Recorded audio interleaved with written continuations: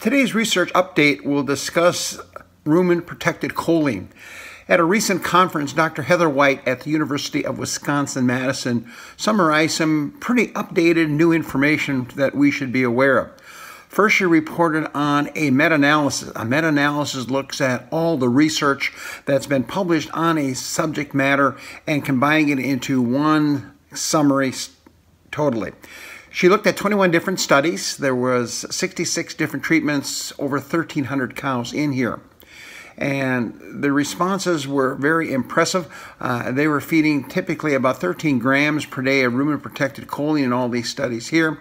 And we saw an increase of 1.6 kilograms of milk or 1.7 kilograms of energy-corrected milk in these studies here. The other good news is there was an increase in dry matter intake, prepartum about 0.2 kilograms, and postpartum about a half a kilogram intake as well. There were slight increases in milk fat and milk protein, probably related more to the production of the cows, and there was an increase in blood glucose and glycogen levels as well. Certainly it indicates that this feed additive can have a real impact in the transition cow. The other thing that came up was methyl donors. Methyl donors are really important because they impact the metabolism of the animal. We have choices there, as you'd expect. Choline would be one source, methionine would be a second source, betaine a third source, and foliate would be another source of these methyl donors. What they do basically is form phosphatidylcholine type products, especially from the choline aspect. We can also increase production of the glutathione pathway, and that helps on immunity and reduce radical oxidizers, and of course regeneration of some of the key byproducts needed by the animal.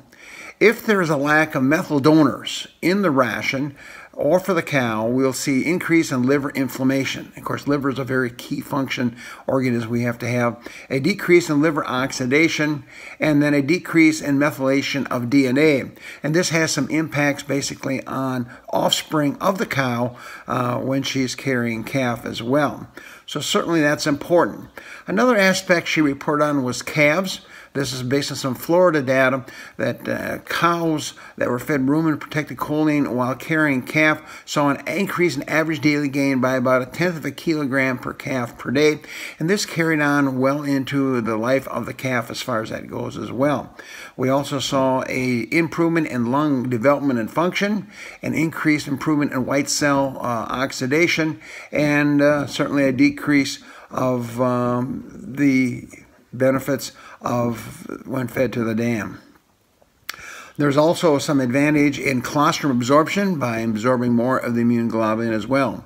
So certainly, rumen-protected choline appears to have some new opportunities to be placed in high-producing dairy cow rations and animal health during the transition program. Thanks. Have a great day.